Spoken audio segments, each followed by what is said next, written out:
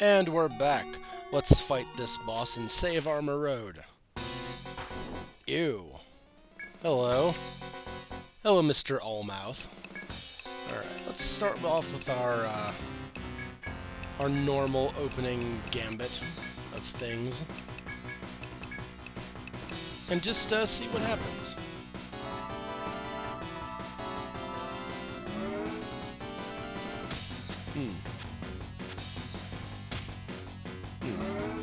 Well, that's annoying. Really wish you weren't doing that, but ultimately this isn't anything super dangerous, all things considered.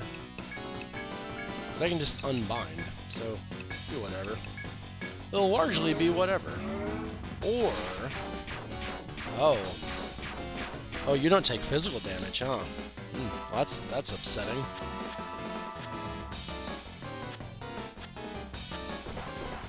Ouch. That was a lot of health you just fixed. All right. I guess just go to charge, and we will figure out how best to do this. Let's see what Meteor does. Just out of curiosity.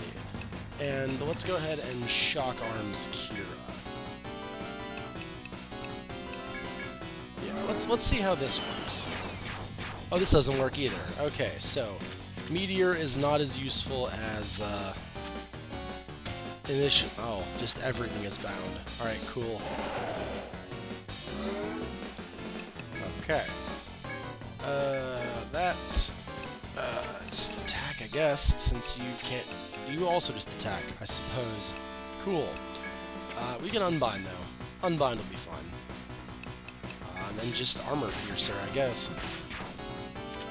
Cool, I'm glad that we're still dealing damage. Well, Kira's dealing damage now. That's fine.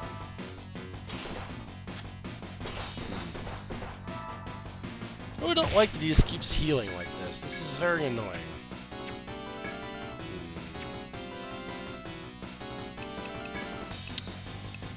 I don't think I have anything that'll stop him from doing that.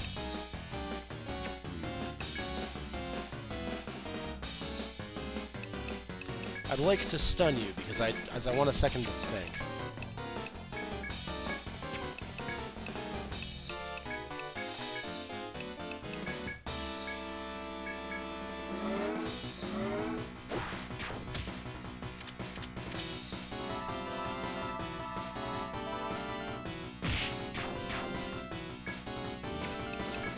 Yeah, that's not nearly enough damage to take this thing down.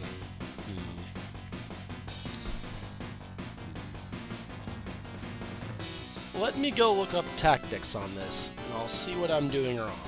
And we will be right back after that, whether we're back in Armor Road or otherwise. So give me 1 second, everybody. Alright, we're back. So, I learned a little bit about Mr. Anemone. As we've already noticed, physical attacks do nothing, and his obnoxious suck power, that's all I can call it, is suck power, and that's really horrible to be calling it that, is going to be the biggest thorn in our side, because he will regenerate HP excessively. And I don't think I have Bash Mist. That's not what I'm looking for, though. Alright, so unfortunately I don't have enough, I don't have the items to do this properly, unfortunately. And my party setup is sketchy at best here. I can just keep trying, see if we can get him. But the odds of me actually succeeding are very, very low right now. I don't need you to do that, actually. You can... he was stunned last turn.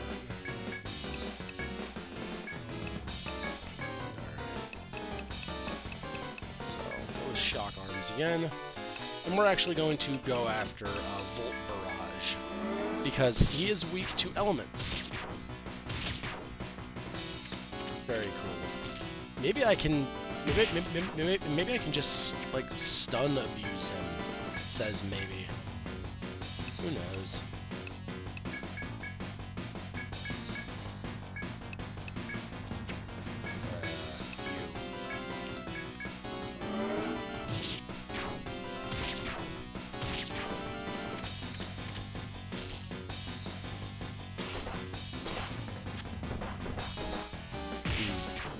Tentacle Reap. That's his other annoying ability. It has a chance of causing instant death. Isn't that fun?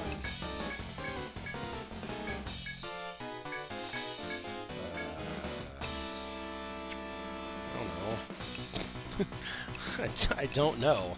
We'll do that, I suppose. Let's see. Can I beat the Anemone with a subpar party? Cool.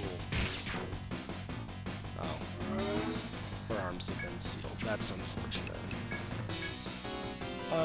Well, we need to Ouroboros guard this time, because, otherwise he'll just continue to nonsense us, and nobody wants that.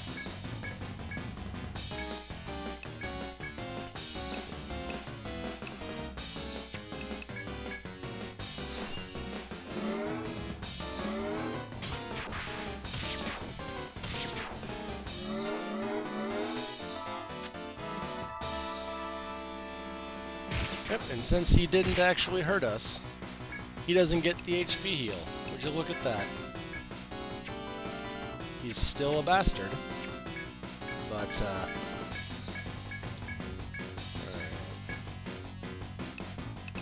oh, I didn't actually unbind.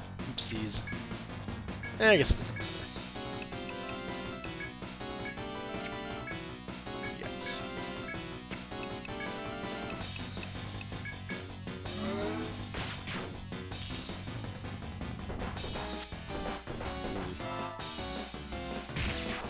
That's insanely annoying that you just do that.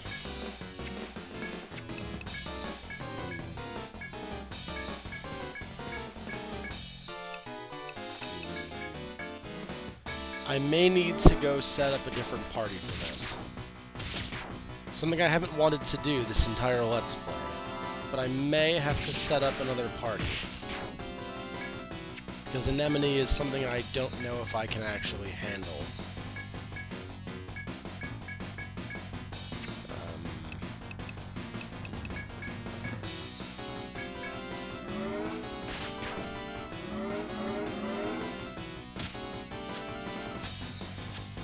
That's very annoying of you.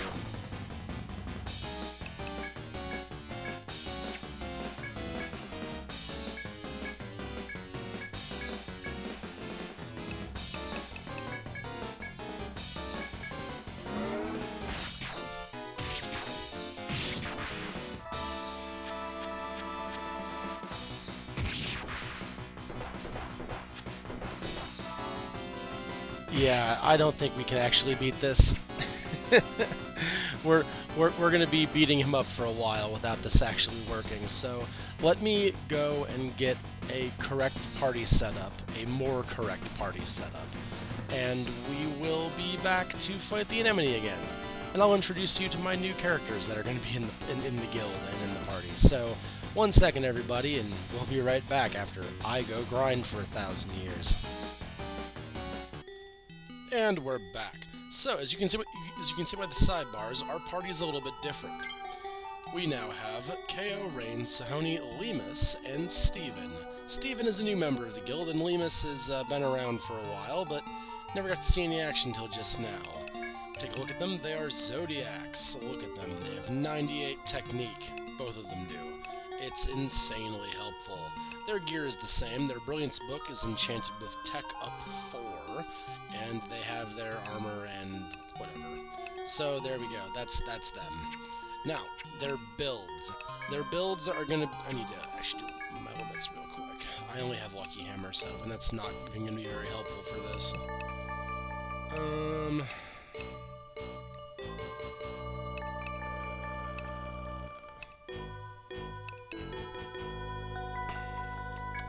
You know, I'm actually kind of cool with this being a thing. No, hold on.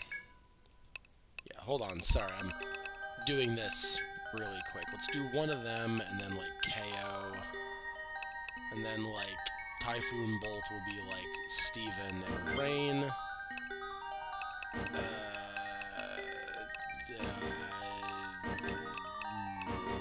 Lucky Hammer, Sahoni. Why not? Perfect. Good enough. Okay, so, let's take a look at their builds real quick. Now, Lemus actually has 3 more skill points that I have no idea what to put into. We'll do Etheric Return for 2, and... man, I don't know. Horoscope, perfect. So, Lemus and Steven, actually, have Ether Mastery, which raises their elemental damage, which gives them elemental damage boost. Lemus is a Fire Master, though, so that's something to take note of. We have Singularity, which does as it says. You deal more damage when targeting an enemy's weakness with a spell. Etheric Return gives you some TP every time you kill something. Fire Star is the basic fire attack. It's a single target thing. Binary Fire is the all enemy target, and then Fire Prophecy is something to talk about, because you know KO's anti-fire. This is that, except it also throws binary fire afterward. It's pretty good if you get into a situation which has that. We also have Etheric Charge, which is basically the same thing as Charge, but for magic. Dark Aether, because we had to have it. And 1 point of Horoscope, because why not? Now, this is the situation that I had. I didn't know what subclass to use for these guys, and I found something that made me tilt my head and say, will this work? It turns out it does. So, Lemus first is an Arbalist as his secondary thing. He has 7 points of Volt Mastery. That sounds excessive for not using a crossbow. He also has Heavy Shot Front Mortar and Armor Piercer. But this is the thing that I wanted to have out of this class: double action. When skills targeting one enemy trigger, they may trigger multiple times. Take a guess at what Fire Star is. It's a skill that targets one person. It's real good. It also has HP up 10. Now, Steven's the same, except he has Volt Mastery, so take everything that Lemus has, except make it, you know, lightning. That's all. Steven's also an Arbalist, same build, also, yeah, blah, blah, blah, blah. They're the same character, just one is fire, one is electricity. It's fine. Alright, let's go ahead and try this again, shall we? And now that I can do elemental damage, this should actually be, much, much easier. We're still going to Bushin, because we still need to Bushin. We're still going to Party Heal. Etheric Charge. You go ahead and throw Typhoon Bolts, and then Etheric Charge.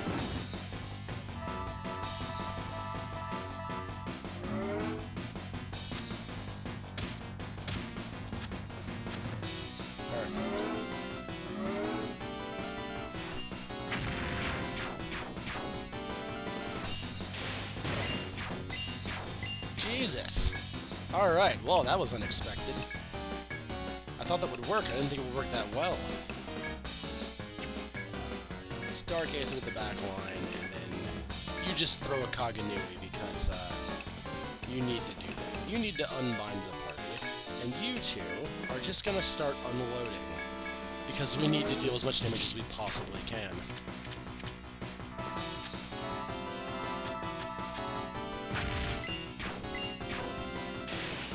See how dumb this is? See how absolutely stupid this is? It's so good. And to answer the question, but Rain, why did you target the back line with Line Guard? That's why. Because Rain and Rain Clone and also KO have pretty good ability to avoid damage. The back line not so much. So we're just gonna keep protecting the back line. See how much easier this is now that we have, like, a plan that's actually, like, being useful? Aha, his legs are bound. I don't know if this does anything to Anemone, but his legs are bound. Ba-chow. Ba-chow. That is fine, actually. I'm 100% okay with that being what you choose to do with your turn. That is fine.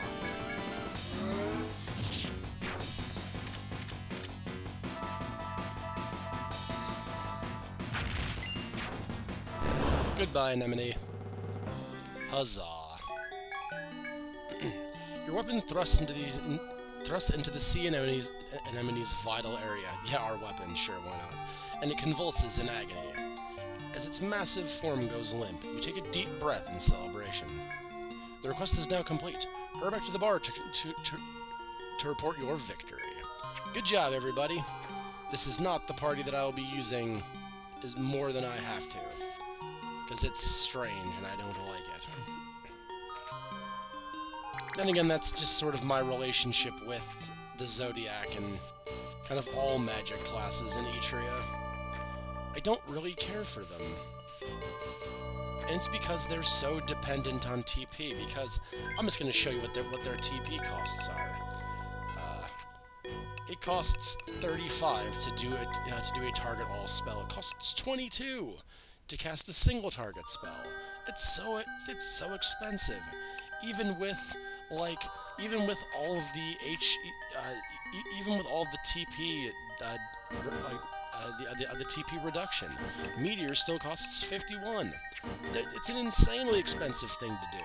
Now, at this point in the game where I can Dark Aether and get free TP for forever and ever, it's not that big a deal, but yeah, that's why I don't use Zodiacs, like, at all. But let's go ahead and report the completed quest, because the Anemone was a bitch. And that's what happens when you're a bitch. Hi, kitten. I won. Yeah. Very cool. It's also the livelihood of our entire town.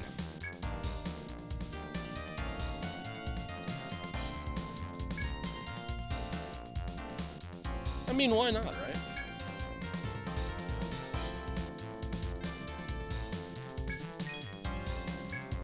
Sweet. Cool. So now we only have these two last quests to do. We'll probably do that next time, because I think we've already... I don't know if that's any good or not. They do have all these little bits from things that I found along the way. Let's see.